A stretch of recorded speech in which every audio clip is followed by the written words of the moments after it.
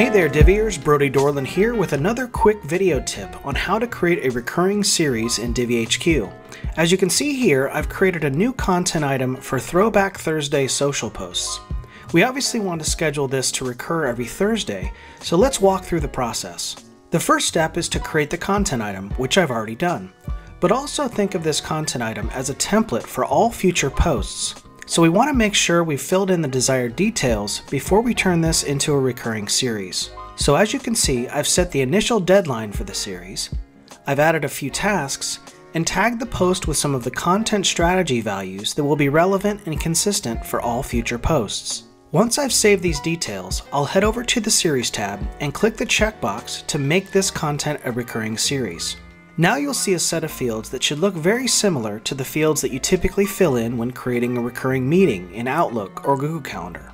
In this case, I'm wanting this post to repeat weekly on Thursdays, and I'll set this series to end at the end of August. There's a helpful description here at the bottom to help me confirm that my recurrent settings are correct. Okay, I'll click Save and then let's head over to the calendar to see our handiwork. As you can see, our Throwback Thursday post placeholder is listed every Thursday, and as each Thursday arrives, I can create the content for each individual post. That's it! Thanks so much for watching this quick tip video, and if you'd like to see more videos like this, please subscribe to our YouTube channel.